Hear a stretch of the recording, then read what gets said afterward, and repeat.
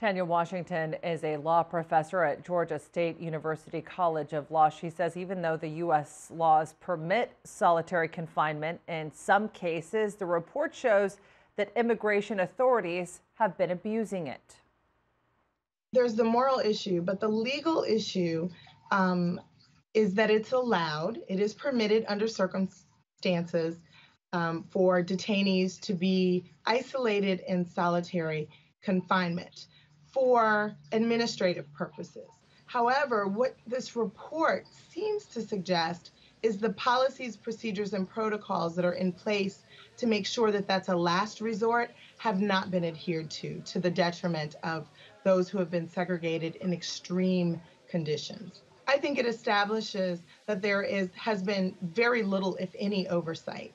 Again, the regulations do spell out some limitations and on when and whether someone is subjected to solitary confinement, but it appears that there has been no supervising of when people are placed in this most extreme set of circumstances. And so people were placed there who have mental conditions, who are vulnerable, who should not be placed in this type of confinement just for the purpose of maintaining good order and to the detriment of the actual detainee. I think it's important to remember that many of these detainees are there simply because they were seeking asylum and they're awaiting some sort of determination as to whether they'll be allowed to stay in the country. They are not criminals. They have done nothing wrong.